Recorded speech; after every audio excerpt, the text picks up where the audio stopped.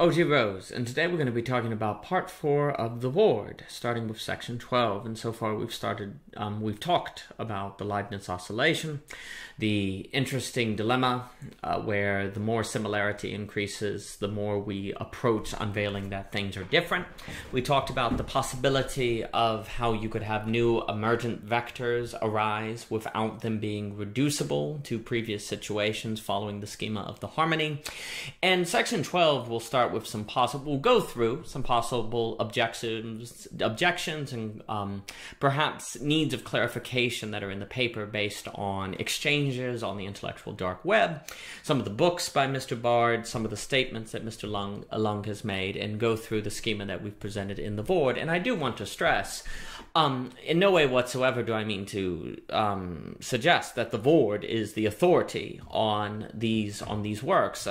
Bard, Lung, Ebert, all of these contributors, these individuals contributing to the line of thought that this paper is exploring, have their own works and their own schemas, and the VORD is just a way that for me was of interest because it could combine together the work of Mr. Ebert and Mr. Lung and Mr. Bard, the Alexanders, and I found that very interesting and based mainly on the work of Leibniz and seeing how the Leibniz oscillations based on the analysis of situation, considering Mr. Morley, could be used to bring these works together. And Mr. Bard is going to stress that we don't want to have a single general emergence theory, and I agree with that. I will argue that the Leibniz oscillation is not that.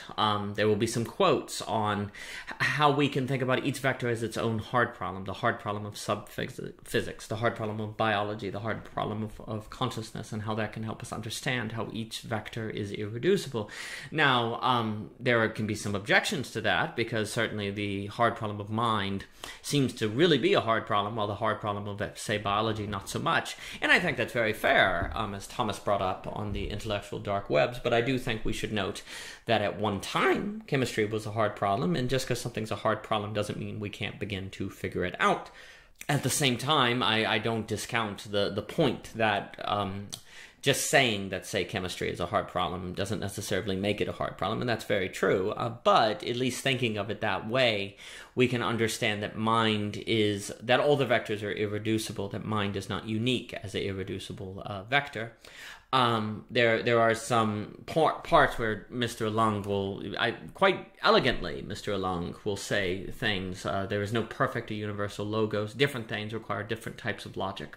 We can't engage with biology the same way we engage with chemistry, and so on. He very, very elegant, and I wanted in this section 12, to bring out some of the wordings that these different individuals have contributed to, and some warnings. Mr. Ebert warns that if we can't agree on the divergence point of irreducibility, then we might, to claim irreducibility could risk religioneering, or creating religion, or be dealing with something that we just believe in. We want to believe in vector theory. William Ruppos, whose work contributions I always really appreciate, that brings to mind how he says that reductionism, reducing things, is a way that we can better understand them and get a better grip around them, and that should be taken into consideration. So the section will just go through many of these different points that different people have brought up, and to draw attention to them, because I think we need to get a full picture of the implications and metaphysical considerations that the VORD would bring to the forefront. And so section 12 attempts that. After section 12, starting with section 13, we will be exploring the question of vector interaction, which I think is the third question that was hanging. We asked about how vector transitions can occur. We asked questions about vector processing, but then there's this question of vector interaction, and we have a problem here, because how exactly do vectors interact without being reducible to one another? If chemistry and physics can interact, wouldn't that suggest that there's enough similarity by which relation could be possible? So wouldn't that suggest the possibility of reducibility?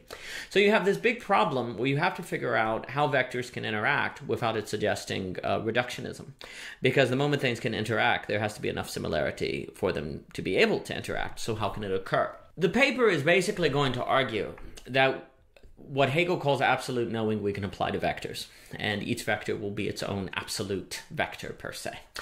What Hegel teaches us, so Hegel teaches us many things, and one of the things he firstly teaches us, as Zizek likes to pick up on, is the impossibility of intersubjectivity. And what that means is it's not possible for me to really experience the subjectivity of another person. I can know other people are subjective, but I never experience their subjectivity. I am limited within my own.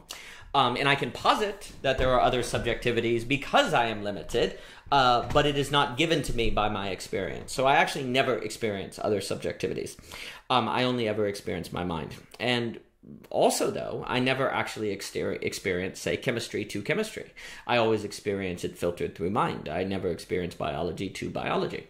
And the idea is that, say, and we could even perhaps point to Graham Harman's work on OO, on object-oriented ontology, although I question some of it. But one of the ideas is he'll talk about is how objects don't even reach the things in themselves, and I think that line of thought, well, what he's playing on is this notion we always talk about how subjects can't get to the things themselves, and he wants to say that objects can't get to the things themselves, and that's quite fair. But the point is that I always experience everything in terms of mind. So the vector of mind experiences all the other vectors, physics and chemistry and biology and so on, in terms of mind as ideas.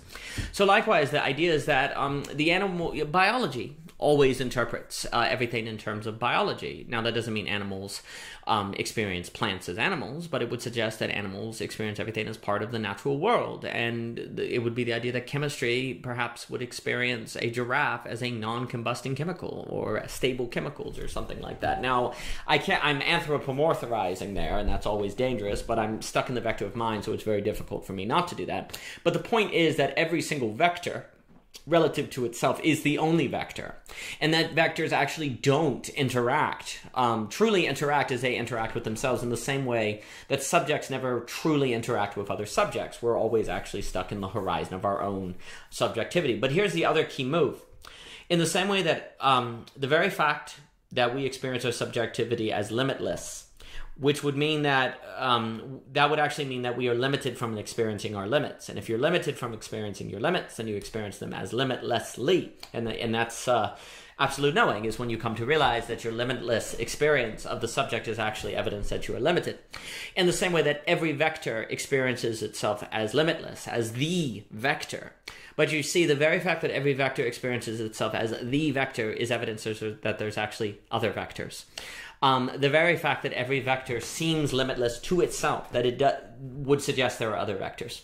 And we get to choose now, of course. I think we have to talk about the absolute choice, as I like to call it, where we choose if the experience of limitlessness is evidence of having limits, or indeed is evidence of limitlessness. We have to choose that. Similarly, we have to choose if the fact that a vector can only experience itself is evidence of other vectors, because it is limited as a vector, or if indeed chemistry is the only vector, if indeed physics is the only vector. But that would be reductionist. So we have a choice if we want to go that route or not. But given, I think, the very fact that you see unique processes, that mind does not operate the same as chemicals, I think there would be very good reason to think that there is different vectors that are not reducible to one another. But the point is that in the same way that subjects never interact with other subjects, vectors actually do not interact with other vectors at themselves. It's always filtered. Yes, vectors interact in so much as they embody and participate in other vectors, and likewise, I as a subject interact with other subjects in so much as I experience them and filter them into my experience, but I don't experience them as they experience themselves. So for me, we can understand how there can be vector interaction without reductionism, if we consider absolute knowing in terms of vectors, and we consider every vector an absolute vector per se. And so what you can say, in the same way that you can talk about the impossibility of intersubjectivity, you can kind of talk about the impossibility of intervectivity, is what I want to call it. So intervectivity is not possible.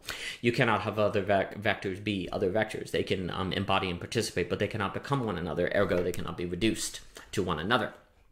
Now, as we move toward the end of the paper, we're going to be talking again about the question of transhumanism. And the reason is because transhumanism kind of points to and suggests the next emergent vector, or what we could be heading toward. And there's this question of if transhumanism is going to be something that we transition into, thus the trans and the transhuman is transitional, or if it's transcendent, something that's transcendent of humanity. And what's funny to think is if something that transcends humanity is actually an effacement. If it transcends us, is that not an effacement? So there's this notion that the transhuman needs to be something we can process, that we can transition into, that it cannot be so other that we can't relate to it. And this points back to what we talked about with Leibniz. If the transhuman proves to be purely different, then we won't be able to relate to it, and thus it could be a kind of effacement. Or will the transhuman be something that we can transition to? We have discussed the impossibility of intervectivity, but we've also said that it's possible we could participate in the transhuman. Will that be the case? Well, we're left with the question. I break it down between if the transhuman will be a creature out of Lovecraft, one of the great ancient ones that we cannot process, an event, capital E event, that we cannot process into a lowercase e event, therefore into our terms, and therefore it will overwhelm us and efface us. Or will the transhuman be a kind of Jesus, which is a purely man, purely God, is this hypostatic union bothness, of which then would be something that we can transition into. You know, Jesus, there's this kind of idea that God invites man into himself through Jesus, which is possible because Jesus is kind of a transition, a kind of bridge between the divine and human. Thus, he is a transhuman. He's a transitional kind of human, per se. He's a bridge for humanity. Often you'll see in theology the cross described as this kind of bridge laid across a ravine that you can then walk across. And we can think about that as the break between the divine and the human. Well, alternatively, you could have the transhuman be a Lovecraft, a creature, an ancient one, a Cthulhu, that the very experience of would overwhelm and destroy you. So this is the million-dollar question: Jesus or Lovecraft? Jesus or this great ancient one? And that is what we must prepare for with the transhuman event that is coming. And I think we do need to think of it this way, which vector theory can help us arise to, because if we think that there has been irreducible differences and that there's been emergences, I think we can kind of, when we don't think that way, we can think of the transhuman as being something that we will be in control of, that will not give rise to properties that we cannot control, because everything is reducible in our mind, therefore everything is controllable. But you see, if in fact it's possible for something to emerge that is irreducible, then it could be something outside of our control. And what will we do with that? How will we handle it? Are we ready for it? It's not, without vector theory, it's arguably not even a possibility in our thinking. And I'll describe this possibility space, this new emergent vector perhaps, this new emergence as this open bracket, this sort of space that we have to prepare for and choose to move toward. And the probability of us preparing for it, I think, is very low without taking the question of death seriously, which I know Mr. Bard and Dr. Last are working on, and that Johannes talks about. I think it's very low if we don't take seriously that the supreme moment where we think we're going to get unity is going to unveil absolute difference, which we learned from Mr. Morley, Leibniz, and Mr. Ebert. If we don't take this seriously, the thoughts that these minds have given us, that a lung has given us with irreducibility, thus there being the possibility of something emerging which cannot be reduced to us and thus cannot be controlled. Again, if we think that reducibility is possible, then the transhuman then will be the truth of the transhuman per se, in the same way that we treat physics as the truth of reality because it's the lowest vector. We'll think that that will be the truth of the transhuman, and that will set us up for failure because it may not be reducible to us at all. So Mr. Lung can prepare. So all of these thinkers come together to help us move into the future, to move into what's to come in a manner that we rise to the occasion as opposed to overwhelm us. There's this way, the end of T.S. Eliot's The Wasteland has that famous 3-word shanti, shanti, shanti, which is always very interesting to me because it's peace that passeth understanding. Well, peace that passeth understanding is it's either one of two things. It's something we cannot access and that we will never access, or it is something that because we conditioned ourselves appropriately and we prepared ourselves appropriately, it is a peace that cannot be understood, only experienced, and those who experience it will experience something that's worth experiencing indeed.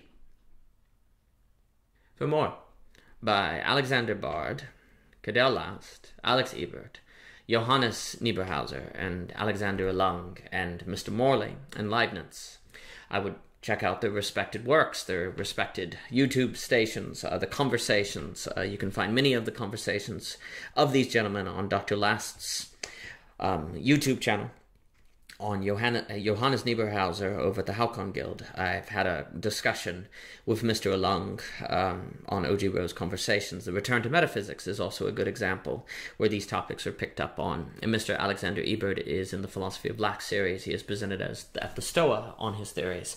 I highly suggest them. And Mr. Morley, who runs Intrinsic Research Co., has a magnificent book on Leibniz that has taught me much that I'm grateful for. All of these individuals have created work that has taught me much, and I have hoped in this paper to draw attention to their contributions to my thinking and to show gratitude for it. From them, I have learned much.